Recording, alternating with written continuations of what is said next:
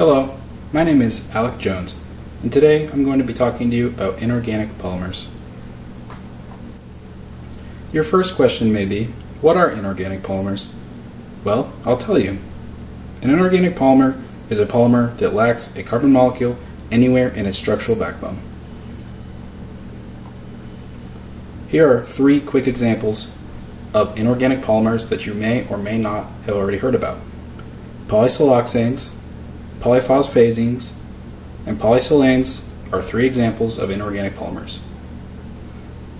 We'll be going into more detail about other inorganic polymers later throughout this presentation. As far as organic compounds go, it's important to know that they can be broken up into two subcategories: natural and synthetic.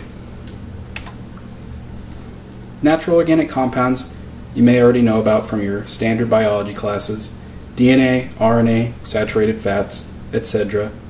These are things that help the human body grow and function.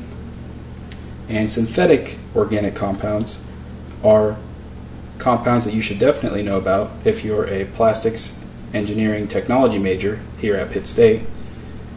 These are polyethylene, polypropylene, polystyrene, nylon, ABS, etc., etc. Inorganic polymers can be broken into two groups: homochain polymers and heterochain polymers. Homochain polymers contain one type of atom in the main chain. For example, polysilane is a type of homochain polymer. Heterochain polymers then obviously have more than one atom in the main chain. Heterochain polymers can be broken into four groups: Si-based, P-based, B-based, and S-based. If you're not up to date with your periodic table, Si stands for silicon, P stands for phosphorus, B stands for boron, and S stands for sulfur.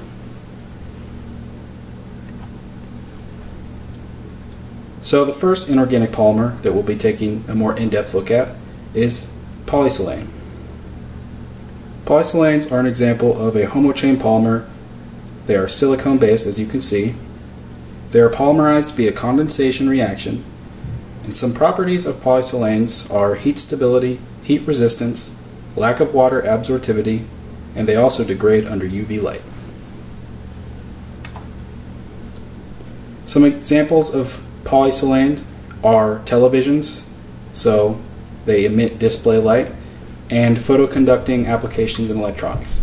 To the right there, under the television, you can see an example of a photoconductor. Photoconductors are often manufactured with the use of polysilanes. Polysiloxanes, also known as silicones, are the next inorganic polymer that we'll be looking at. Silicones are heterochain polymers. They are silicone-based, obviously. They are polymerized via condensation polymerization. Some properties are heat resistance, cold resistance, chemical stability, flame retardancy, and they have good electrical properties. Polysiloxanes are technically a hybrid polymer. I could make an entire separate PowerPoint presentation over hybrid polymers, but typically people group hybrid polymers with inorganic polymers when discussing the two. There are many applications for silicone, as you're probably aware of: medicine, personal care, automotive, cookware, and many more.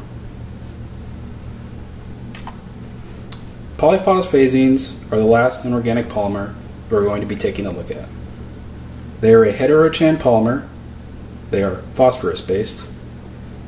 They can be polymerized two ways: one via a two-step method, or two via living cationic polymerization.